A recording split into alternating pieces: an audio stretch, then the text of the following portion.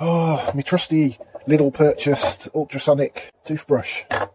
It was as dead as a dodo on the windowsill. No life in it whatsoever. Wouldn't even light up when placed into the charger here, because it's got a charging coil which charges up wirelessly here. But yeah, it was dead. Let's see if it's back to life now, because I was probing around. Nothing looks bad. The switch had some corrosion around here, some green shit, but I've just measured the resistance of the switch and it works. So then I measured the voltage, used my probes to measure across here to see what's going on, and it only blew switched on. Yeah, it works now. It's like I had to jump start it. Maybe there is a failing switch, but it's good, thankfully. I like this toothbrush, it's ultrasonic. I've always wanted to take it apart and have a look inside.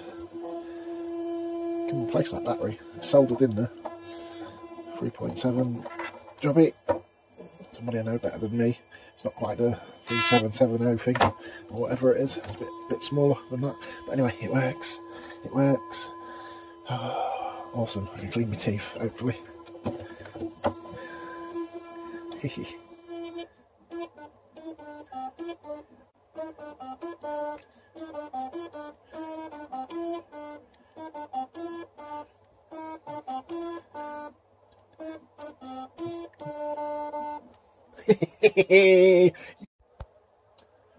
Oh no, I'm just holding the charging coil and look.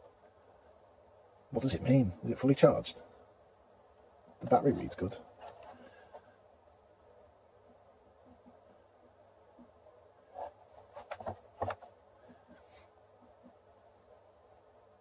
Yeah, it's not coming on now.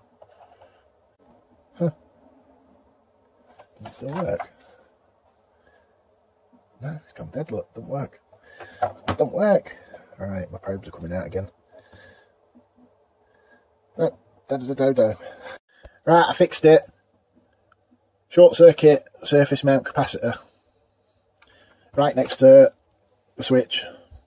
C10 it's labelled as. It was short circuit, holding the switch low at all times, because there's a pull-up resistor here that's got 3.7 volts on the bus side, and it was measuring 24 millivolts on that side. So the toothbrush thought that I was pressing the button in all the time, so it actually went into travel lock mode according to the manual. So there you are, all working. So if you got one of these toothbrushes, look at C10. Ta-da.